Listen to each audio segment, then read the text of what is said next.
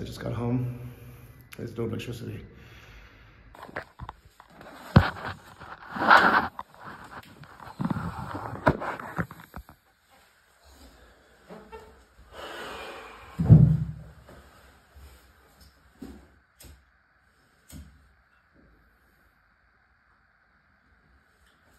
Guys, I just got home to Kyiv, and as you can see, there is no electricity. This is going to be a very interesting next couple of months. Whew.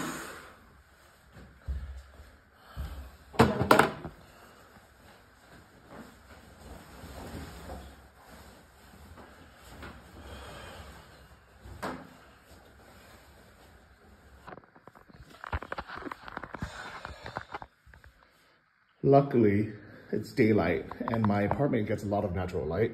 So in this room it's fine, except there's no electricity. So obviously, this would be useless. But I have light. And actually it's relatively warm here, even though this window's open. And see all this stuff.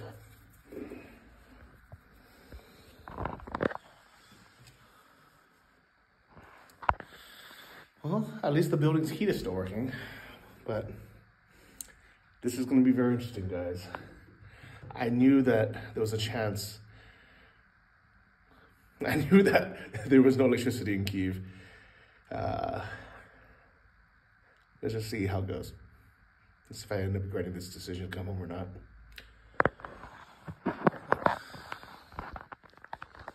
So far, gonna have to make do with exploring the house by candlelight, I guess. And the biggest problem is the sun sets at 4 p.m. every day. So it's bright now, but who knows how long that's gonna last. Guys, I'm so lucky. Oh wait, that's a battery. Fuck. Nope, still doesn't work. I was excited, I thought the power came back on, but I realized, no, fuck. Still off. I realized I have battery powered night lights. These are life changer. This kind of sums up the status of situation here, guys. How stores keep their lights on, guys.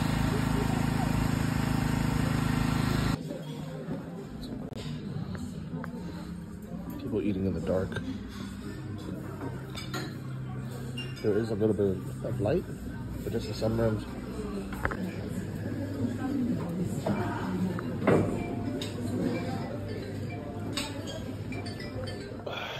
Guys, it's 3 p.m. I've been back in Kyiv for 3.5 hours.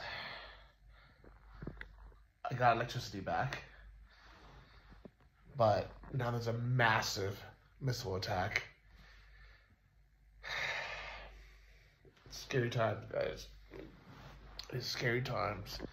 Fucking Russia. Russia, just leave us the fuck alone. Ukraine doesn't need you. They don't want you. Get the fuck out. Stop terrorizing us. The war in Ukraine intensifying overnight as a barrage of nearly 100 Russian missiles struck several regions across the nation, including the capital city of Kyiv. This is now the highest number of missiles launched in a single day since the start of the full-scale invasion. Kyiv's mayor saying 2 residential buildings were hit while several other missiles were shot down by Ukraine's air defense. All of this coming after Ukraine's President Zelensky addressed global leaders at the G20 summit in Bali, Indonesia, condemning Russian President Vladimir Putin's invasion. Ukraine, of course, wants proper investigations into the tens of thousands of war crimes perpetrated by Russian soldiers in this country. And only hours after that speech at the G20, Russia launches this barrage of missile strikes drone strikes across this country. I mean, we went just a few days ago, to a power plant. We can't tell you exactly where in Ukraine, but we saw for ourselves what Russian missiles are doing to power plants in this country, destroying them. And even then, before this latest barrage, we were told by the energy company that the energy grid here in Ukraine was already in a critical state. You know, there were already rolling blackouts in this city and across the country. Tonight, that critical state has got much worse. Morning, guys. It's day 2, the next morning. As you can see, limited light. This is my battery-powered LEDs. But it's 7 a.m. and the sun is coming up. And we have until 4 p.m. of sunlight here, so I'll make the most of it. So, if you remember this, I bought this in Athens in Greece. This has actually been very helpful, because without this, it'd be okay here, but pretty dark. But I do have these battery-powered motion detector LEDs. Supposed to turn on. There we go. I've had those actually before the war started. And here it's really dark in this hallway and bathroom, but luckily I have one more of those here to kind of light up the living room. I mean the hallway here. And my living room, it's pretty bright because I have these 2 big windows as well.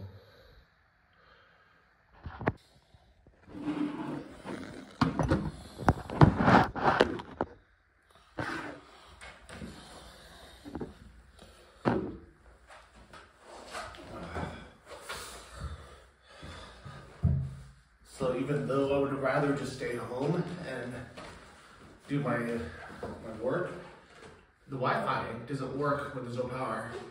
And the 3G, 4G becomes very spotty when there's no power. I think maybe because the cell tower is nearby, just don't have enough juice. So I'm gonna try to find a cafe.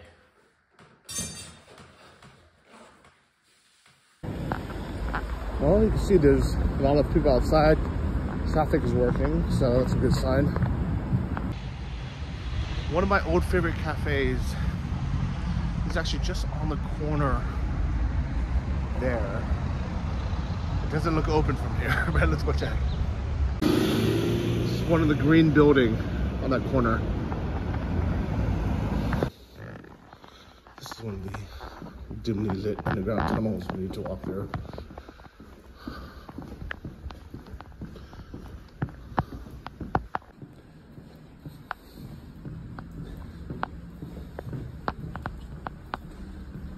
Creepy at all.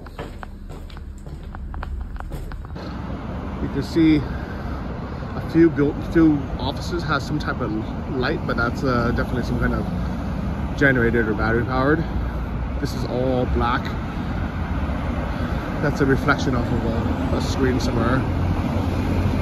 And almost none of these have any actual power, except the very first building on the corner. For some weird reason, those 2 or 3 shops have power, but everything else is just completely shut and black. Alright, without even going into this dark, creepy tunnel, I can already tell, unfortunately, it's completely dark. So I mean, it's either shut or without power or both. So let's try to find something else. And this sign reminds us what to do in these times.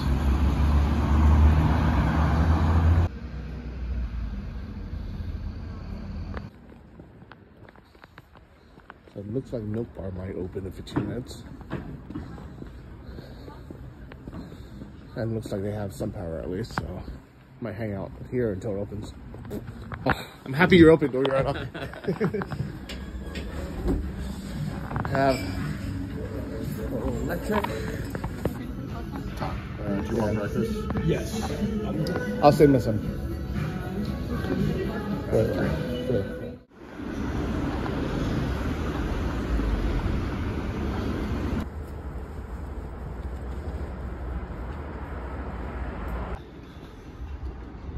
Welcome back to Kyiv, guys. Welcome back to Ukraine.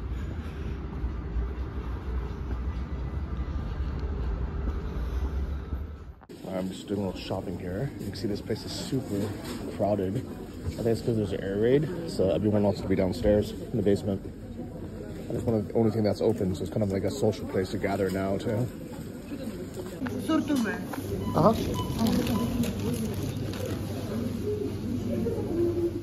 So we're out of power again. It's about 12 o'clock noon, and the schedule that I was super excited, thinking, yeah, I can do this. You know, I can plan my day around the schedule, the power cuts. Yeah, it doesn't work that way. It was scheduled for 3 p.m., but 3 hours early. We're out of power. I was in the middle of doing laundry and in the middle of cooking, actually. I was just gonna say that this is funny. This is a ring light for selfies. Yeah. For like vloggers and stuff, and now it's used for like power outages because it's probably USB powered. Yeah, exactly. It's crazy. All right, I can tell by the generators that the power is still out. I've been gone for many hours, so it looks like there's power on the other side of the street. These beautiful candlelight dinners people are having inside here. So it's dinner time. I'm starving. I had this pot of chicken soup that's about halfway cooked. Luckily, I turned it off before I left because I've been gone for like 4 hours. I definitely don't want the house to burn down. But let's hope this stove works without power. I'm guessing this will be an electric ignition, which means I probably won't be able to turn it on like this. But it sounds like there's gas, which is good. It should just mean that should do the trick. Oh. Voila. Who needs electricity, guys, when you have gas? I'm curious if this oven will work, actually. Not that I need to bake anything. No, there's no way this will work. No, I think the oven won't work. It's probably an electric oven. But this works. That's probably the most important. But just in case the gas goes out, I did buy these gel things. Let's try it out, actually. You will notice that I didn't buy a stove. I don't know if they didn't have any, or I just couldn't find them at Epicenter. And to be honest, I didn't ask. Because I was like, you know what, if anything, I'll buy one at Decathlon, like a proper camping one, which I can use for camping. But I bought these gel things just in case. I figure this is the most important part. The rest I can probably MacGyver. So let's try it. I don't want to open it because I don't want to waste one of these gel things. I don't know how long they last once you open it. But can I just put something over that? And voila. I mean, maybe the fire might be too big, but I can raise it a bit. Why do I need a camp stove? Someone please tell me in the comments. Like, I'm very curious, and I don't want to waste one of these because I might need it. But in my mind, it seems pretty simple. This is probably gel inside. It says like alcohol-based, I don't know, something. I'm assuming I just light this with a lighter, and it'll be a flame, and then I just put something over it. Well, you guys can't have it too close, like right on top, because then it'll kill the fire, right? If I did that, it would just kill the fire. But if I put this over it, just so there's enough room for air, it should work, right? Someone please let me know. I might buy camp stove anyways, just in case, but this should work, right? I'm just glad this is working because I'm starving. Speaking of which, this thing has been a lifesaver. I'm so happy I have this. I have this 20,000 milliamp, and I also have a smaller one, 10,000 as a backup. And these lights work very well, good as well. I don't even need two. Let's save some battery, guys. I just hate that it cycles through that fucking strobe every time and gives me a headache. I wish that was a separate option. But can't complain, guys. I don't have light there, but I have light here. All right, guys. The soup is done. Nice little chicken soup with some fresh herbs, garlic, onion, some carrots, and a whole chicken. Cooked without electricity. So guys, I want to show you my fridge, my walk-in fridge. Since we have no power, I can't put this in my actual fridge, but on the balcony, here's my chicken soup. So the temperature outside right now is probably close to 0, and the high is going to be +2, which is basically freezing. So it's basically a not even a fridge, it's a freezer, because it gets to -6 here. So I'm going to be putting a lot of my food out here instead of in the fridge, so it won't go bad. Good morning, guys. It's our first little bit of snow overnight. How amazing is that? So I'm sure my chicken soup is fine because it's probably frozen solid. But how amazing is that, guys? First day of snow. Just a little bit right now, though. There'll be more to come. Cannot wait for my soup to be ready. Feels like it takes so long to boil from freezing. That makes sense. And found a heat efficient way to warm my bread. So I'm using something separate. Meanwhile, so it looks like outside. It's a bit of snow. Before I go home, I'm gonna stop with my favorites. Alright, well, I was so excited. I was just gonna play some PlayStation, but as you can see, there's no power now. So I wonder if I can sign into VR without internet. I don't know if it's possible. Let's try.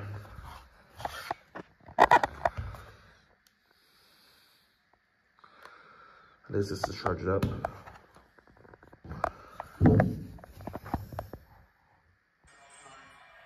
I literally have one hand, but it works offline. I'm so excited.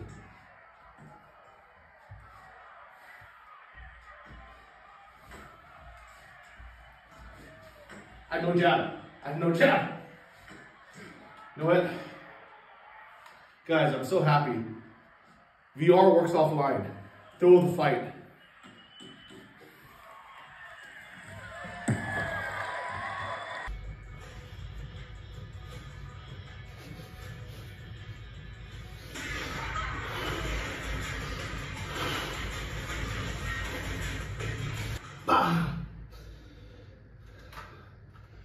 Alright guys, I just got done playing a couple rounds of Throw the Fight, and you'll never guess the second game. It was Beat Saber. It was even so hot I had to open the window a bit. I'm gonna close it again. Being able to play VR offline has really changed things. Like, screw the PS4. I can just play, I can get into virtual reality, forget it's dark. It's awesome. Meta Quest 2 for the win.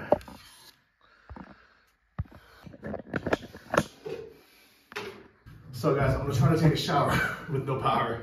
Let's see if this even turns on.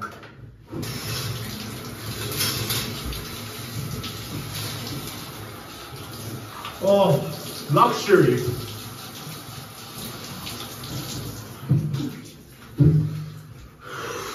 It works, guys.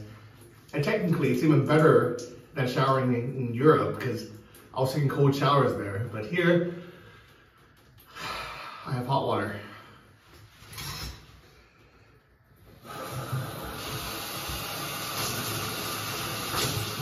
Guys, welcome.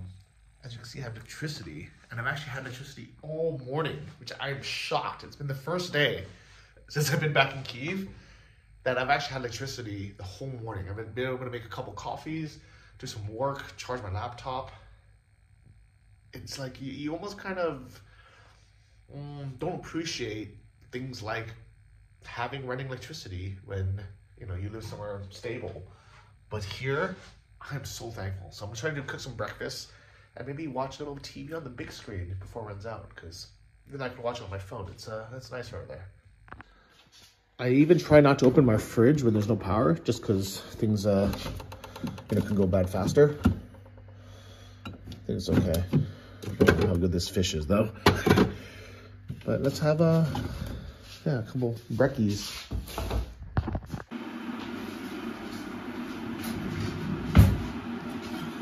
Cook up some ham.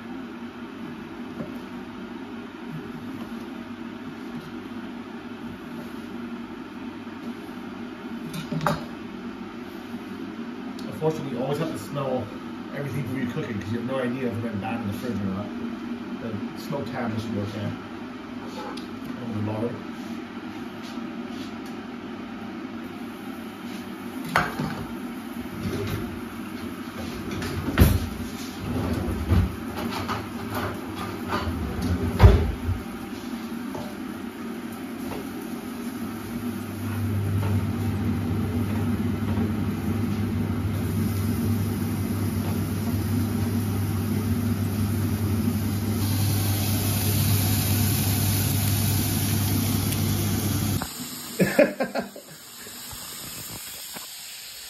Guys, literally like 1 minute later, the power went out.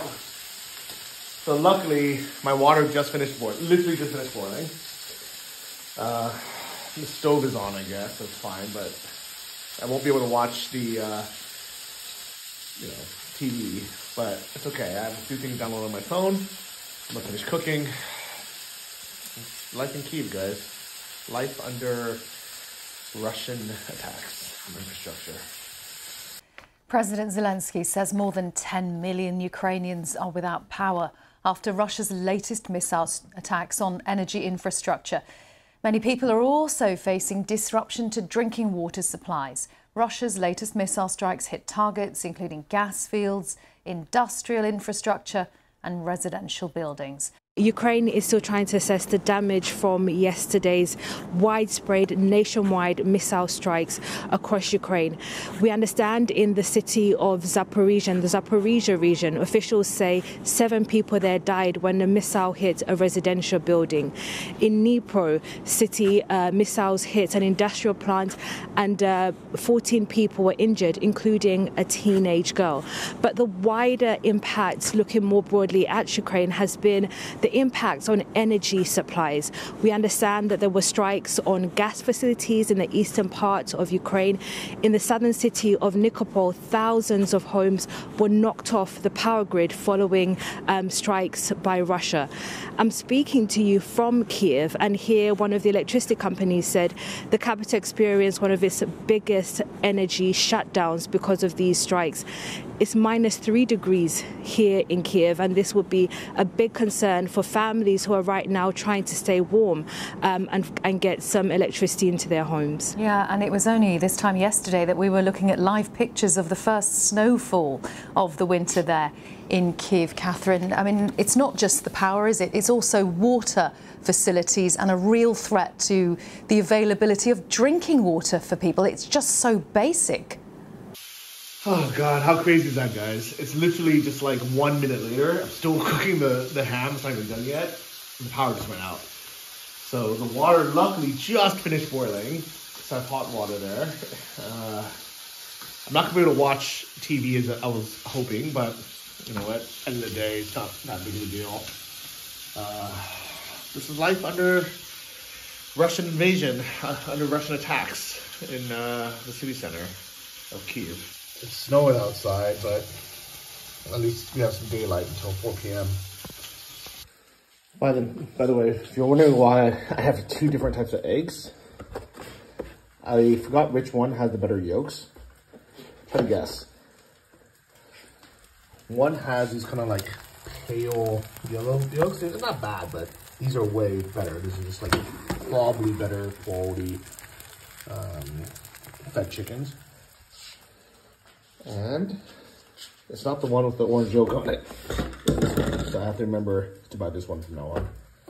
So you're probably also wondering if the water still works while electricity's off, and good news. It does. The first day, actually, it didn't work, and I realized it was because I have a system called an Ajax that has an automatic water cutoff, just in case there's flooding or some kind of, emergency. And the thing is, it has switched off before I left, and I couldn't switch it back on electronically because I had no power the first day.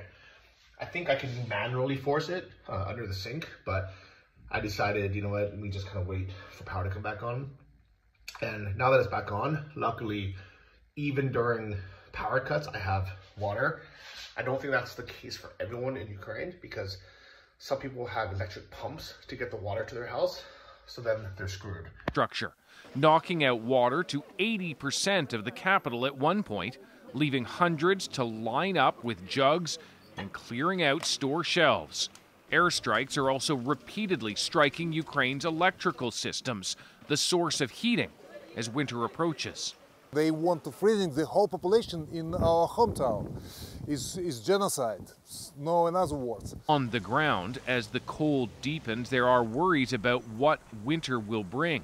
I was born here, says Raisa. Where am I supposed to go? Civilians have long faced the collateral damage in this conflict. Increasingly now, they are the target. This gentleman here looks like he has a huge generator that he's bringing out to his, I think, the hair salon that he owns. So you can see, he's getting ready for the couple hours of being without power. I know a lot of you told me to get a generator or one of those power supplies, that I use for kind of emergencies, or it's very popular in van life. But the generators you can actually buy here still, but I don't want to deal with, using like petrol, diesel, or gasoline and putting it on my balcony and running it. I don't need power that bad. If I really need it, I can just go somewhere and charge something. The power bags for me were enough. And also the actual big kind of brick things, they're so heavy to carry that because I was coming by land, by train, it would have been too heavy to carry comfortably.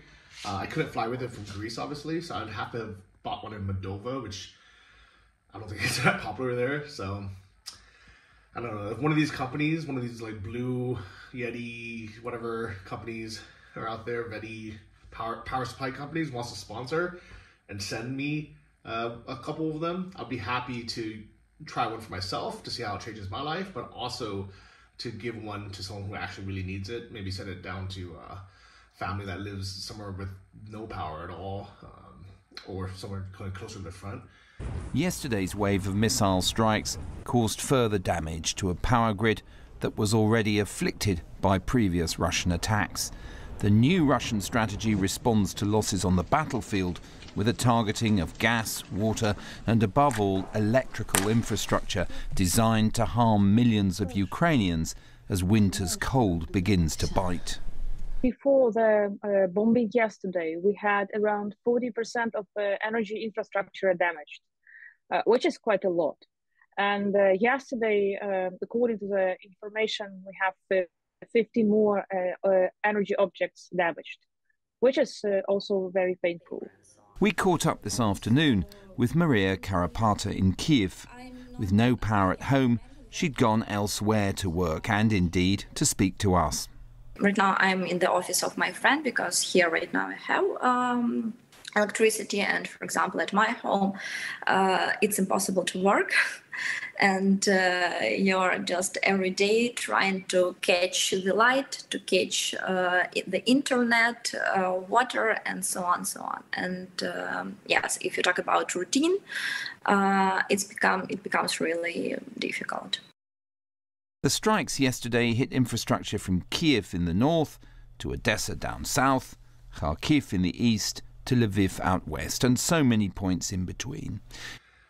So if you know of anyone, if you guys want to sponsor, feel free to send it over, but you have to get it to Kyiv somehow. I don't know how you do it. Maybe send it to someone in Poland, and then I can find a volunteer who's coming here anyways to pick it up, but I don't know. You could email me or write me on Instagram or Twitter or something.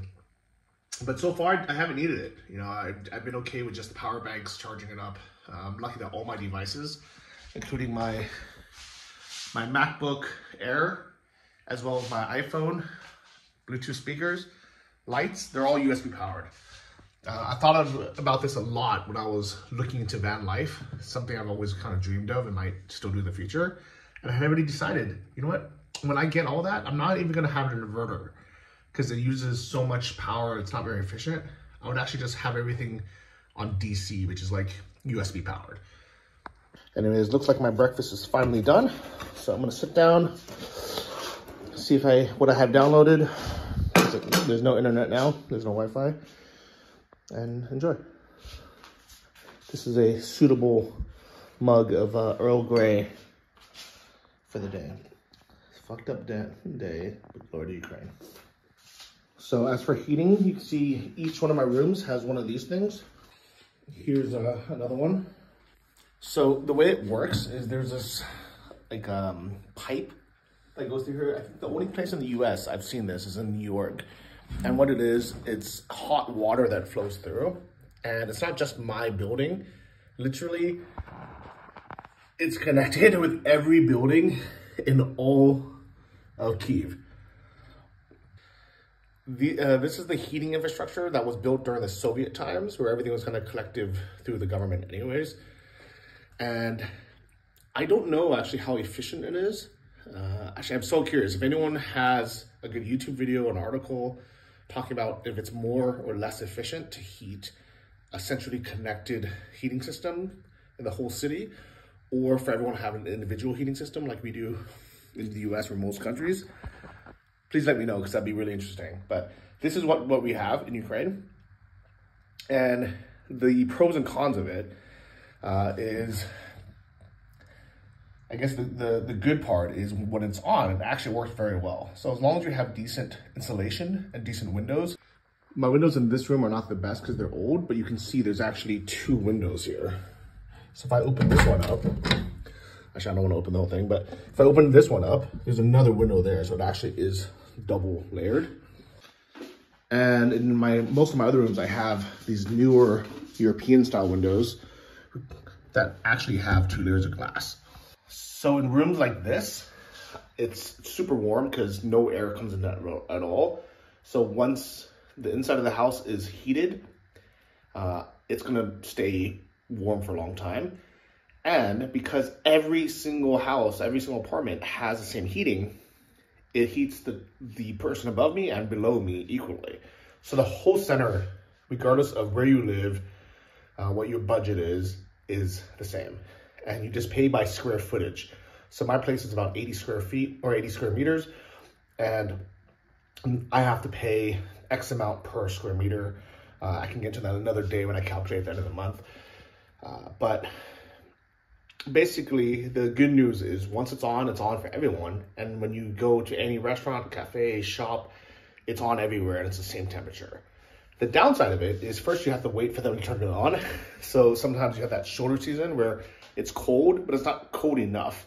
I think their normal rating is it needs to be an average of 5 degrees Celsius for 3 days in a row, and then they turn it on. So that's normally middle of October until, let's say, March or something. Fears that this winter the utilities bills will grow exponentially prompted many Ukrainians to prepare for the heating season in advance. One changed radiators and another saved money all summer to pay invoices. Наперед, да, на комуналку. I saved in advance for utilities as I'm a pensioner, and pension is so small that one will not survive on it. Поменяли батареи. We changed radiators. Now we are waiting for the heating season start to check how warm it will be in the living room, where we've installed new radiators. We hope that the price will be normal, not some 50 or 40 hryvnias, but a reasonable price. The other downside of it is, regardless if you're actually using it or not, you have to pay for it. So that was one of the reasons why I didn't feel bad about coming back, is I knew that my apartment would be heated regardless if I was here or not. And that's by far the biggest utility usage. Like, there's no way for me to just turn it off. It's just on. So I can limit the amount of water I use, electricity I use, but you can't limit the heat. And actually, there's no way for them to turn it down. When they built it as basically an on-off. There's a minimum. So the minimum is around 19 to 22 degrees. And that's for everybody. Some people's apartments are a lot warmer just because they have better insulation or the building, or it's, it's closer to the plant or the city center. And then some people who live in the outskirts, maybe their place is a bit colder, mostly because of bad insulation or bad kind of building, or just it's far away. My place is actually very warm. I'm very lucky, but we don't know how long that's gonna last, especially with the continued attacks by Russia, who's trying to lock it down. So instead of me trying to explain it, I'll have Dennis Demori explain it. This is one of the channels that I follow very often. This morning, again, Russia launched their rockets to target Ukrainian critical infrastructure, and they destroy some of the power plants, causing blackout elsewhere, and especially in Kyiv, Odessa, Vinnytsia. We also had it today, and half of the day we usually don't have electricity, and just during the evening time we have it right now. But at any moment it may disappear. And it's the first time that Russia targeted the gas infrastructure, our facilities that provide heating for civilians and also for our industrial factories. So basically they're destroying our economy, destroying our normal lives. And today the press secretary of Putin explained why they do so. By hitting critical Ukrainian infrastructure, we caused Zelensky to negotiate. I think that what is Hitler thought during the World War II, he bombed London and UK from 1939 till 1945. So, if you guys want to check out the channel, it's Dennis Demori, very cool guy. So, as you can see, right now we're lucky that we do have heating, but it's not guaranteed to last. I'm prepared for it. I'm plenty of winter clothes, warm clothes, and I figure if the heating does go out, I'll be able to survive in here for at least a week before it gets really, really cold, as long as I don't open windows. But if the heating goes out eventually, it'll be like camping indoors, and I'll have to figure out what to do then. Being without, I guess it's a thought experiment. Would you rather be without heating during the winter when it's minus outside, without electricity, or without running water? And it's a tough situation. Comment below, let me know which one you would rather have only half the day, but you can have the other half the day, and which one would you be able to survive without for 1 week? I think for me, in this case, the running water is actually the most important. Even though I have backup water, if I'm not able to flush, if I'm not able to actually, I don't need to take showers as much, but really just sewage. I think that's one of the most important things. If we can't flush toilets for over, a few days or a week, that becomes a big problem. The electricity, if we're without it for more than a day, it becomes harder, because as long as we have it for a few hours a day, we can charge up our power banks and everything. But if it goes for more than 72 hours, then we're screwed. And heating, kind of the same thing, where I guess if we have electricity, we can heat another way. I do have heated floors, I have mini splits, but I don't want to waste electricity using that. And if everybody starts using it because the heating's out, then we're also screwed. So it's a tough situation, guys. It really is. Especially as winter is getting colder and colder. You can already see the ice on my car. Of facilities that provide heating for civilians and also for our industrial factories. So basically they're destroying our economy, destroying our normal lives. And today the press secretary of Putin explained why they do so. So I was able to watch Dennis's update, but then that's it. And the internet's out now, including the 4G, LTE, even 3G. That's one thing I didn't really factor in. I knew that the Wi-Fi would turn off when there was power outages, and I was kind of hoping that mobile would still work, like a hotspot, but for some reason it's all connected together. So when the power goes out, usually within 20 minutes, the mobile power goes out as well. Maybe they have like a 20 minutes UPC or APC where it keeps it on. But now it's on like Bali 3G circa 2014, where it's terribly slow and very spotty. So you can kind of send messages, you know, every 5 or 10 minutes. But yeah, don't count on trying to watch a video or really do anything. So now I'm in the dark without internet. I do have my power bank, and yeah, still have a few hours of daylight. Now I'm just hoping that this water is so hot enough to make another cup of tea, which hopefully it should be. I don't know if I never noticed them earlier or if they weren't there, but there's a bird. It's like a really cute bird here. Can you see it?